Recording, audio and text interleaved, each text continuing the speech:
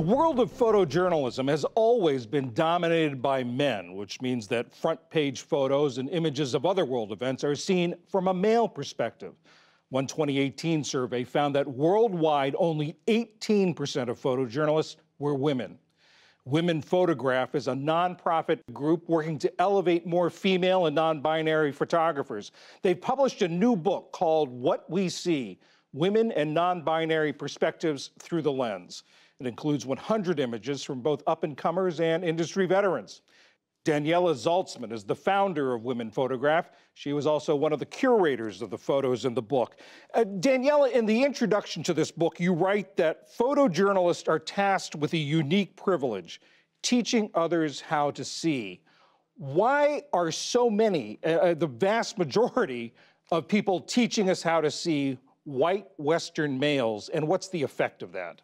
I think photojournalism remains an incredibly classist industry. It's really difficult to graduate from a university program with student debt, with no access to generational wealth, and then think about becoming a freelance photojournalist where you may have to invest $10,000 into gear and not have any kind of job security to hope that you can work for the best newspapers and magazines in the country. But I can say that the impact of that is a huge ethical crisis, because when we are seeing the world and building our visual record almost exclusively through the lens of male photographers, male photojournalists, we are not only missing out on stories that those photographers may not have access to, we're missing out on stories that they don't think should be prioritized. And in turn, we're teaching our audience that those stories don't matter. So making sure that the documentary photography community is as diverse as the communities, the people we hope to cover, is absolutely critical. Well, let's get to some of the photos from the book. The first one is family bonding.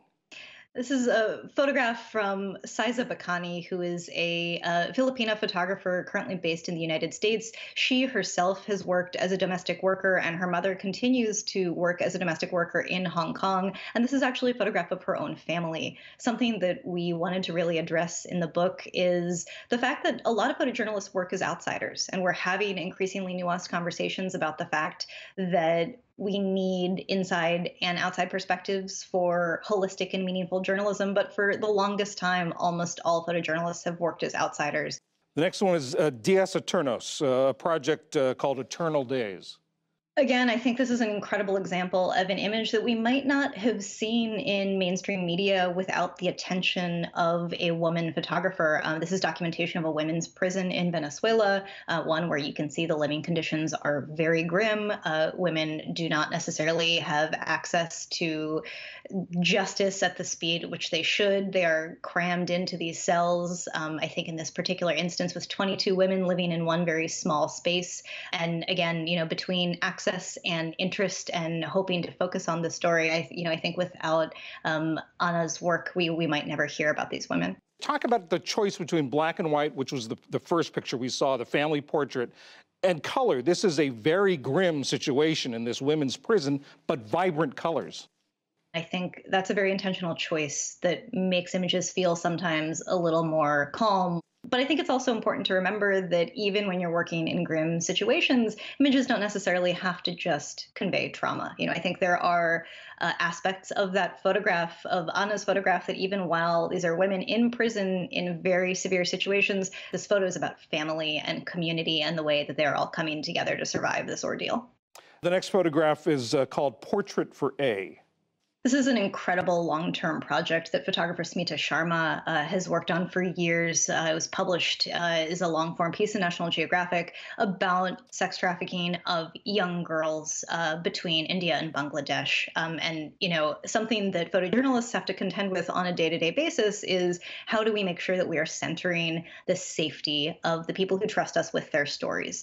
And in this particular case, these are girls, they're underage, they have dealt with trafficking and sexual trauma, and so it was of utmost importance to Smita that she make sure that she protect the identity and the image of every single one of these women who she was trusted to photograph, and I think she did an incredibly poetic, very powerful job. The next image is from Afghanistan. It's called Mayhem. This is, a really classic example of a space that a male conflict photographer just absolutely would not have been able to gain access to. Kiana, though Iranian, has worked in Afghanistan for years and years. And in 2021, with Taliban retaking control and explicitly targeting women, girls, and women's education in particular, this is an image that was taken in the aftermath of a school bombing. She was able to walk into this space, and with her knowledge of the community and the culture was able to make this photograph of women mourning their children, their daughters. As you say, this is an image a man couldn't have captured because they just are not comfortable because of the culture. It's a different situation if a man walked in. Or it may not have existed at all. I think it's very likely that a man would have been physically barred from entering that space. And so, if we want to see and hear stories from those spaces, we need to make sure that women from those communities and women in general are behind the lens as well. The next one is the Flying Cholitas.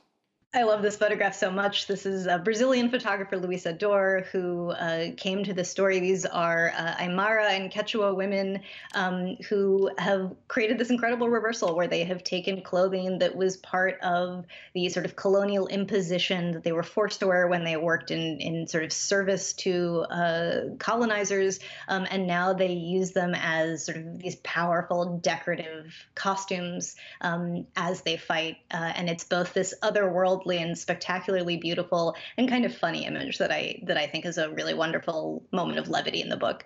It is a great one. The next one was taken in Kenya. It's called Last Act.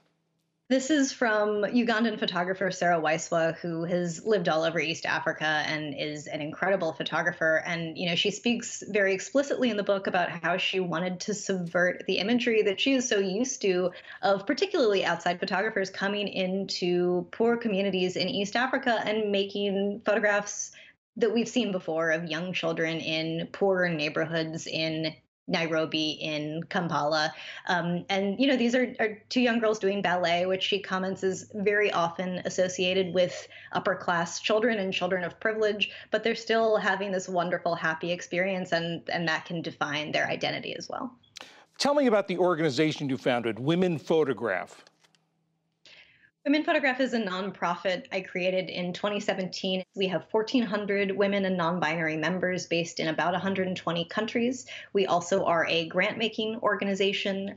We hold skills-building workshops annually. We run a mentorship program for early career photojournalists. My co-curator on the book, Sarah Iko, is part of that team alongside Mallory Benedict and Piera Moore. The book is What We See, Women and Non-Binary Perspectives Through the Lens.